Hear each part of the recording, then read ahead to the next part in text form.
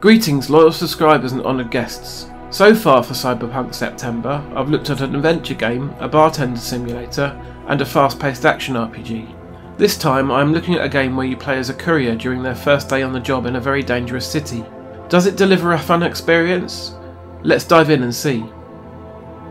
Cloudpunk was originally released for Steam in 2020 and was later brought over to the PS4 and the Switch. I originally picked up a PS4 copy in a sale as it was ridiculously cheap. Then Humble recently had their Cyberpunk Playground bundle, so I ended up getting that and playing it from beginning to end on my Steam Deck, as I have been doing more and more recently. The developer is called Iron Lands, who hail from Germany, and they are currently putting the finishing touches on Nevalis, which is a sequel to Cloudpunk due out in 2024. As the game opens up, you are introduced to your main character, Rania, as she begins her first shift for the slightly shady Cloudpunk courier service. Most of your time spent in this game will be flying your hover vehicle from one designated place to another and dropping off packages, as you might expect. There are also plenty of occasions where you will be on foot though. I would almost describe this game as a walking simulator, or rather flying, as the majority of your time will be spent in transit, getting from one place to another. There isn't much stress or challenge to any of it, which makes it a very relaxing and laid-back experience. What helps keeps the game interesting though are the moral choices that you'll be frequently presented with throughout the campaign. One of the earliest examples of this is when one of your packages starts ticking. You can either go through with the delivery and keep your new employer happy, or you can ditch the package if you think there is a chance that it is a bomb and you may cause people harm. I hear noise. What noise, Camus? Tick tock, tick tock, tick tock. From the package. I hear it too. I still have bad feelings. 1 second, Camus. Control, come in. Control, this is Driver 14FC. Come in, this is important. Driver 14FC, this is Control. Please deliver your current package with urgency. Control, why is this package ticking? You don't should have to do this. Fine, I'll tell her. The game continues in this vein throughout the story, offering you one choice that is obviously morally reprehensible and another that is the good thing to do. Disappointingly though, none of these choices ultimately mattered by the climax of the story, at least not in the main campaign.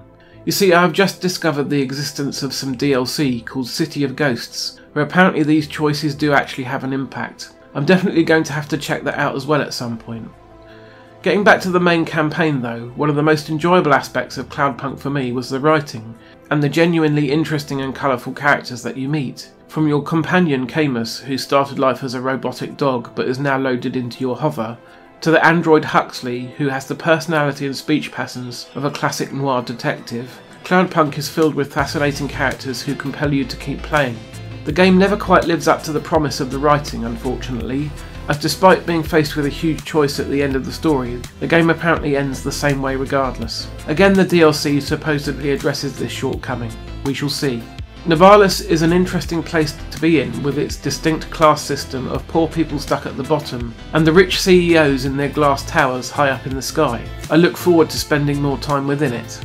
Another big strength of Cloudpunk is the sound design. While playing, you are completely enveloped by the sounds of the city, from the drones of passing hovers to the sardonic advertisements and the constant patter of the ceaseless rain. This is supported by a fantastic synthwave score, which is probably my favourite of the 4 Cyberpunk games I've looked at so far, and it has some strong competition. The game is fully voiced too and is mostly brilliant, with just the occasional line read that was a bit off. I'm not certain whether this was deliberate because the android speaking the dialogue wasn't familiar with the correct pronunciation, or if it was just the actor who got it wrong. As most of the acting in the game is spot on, I choose to believe the former is the case.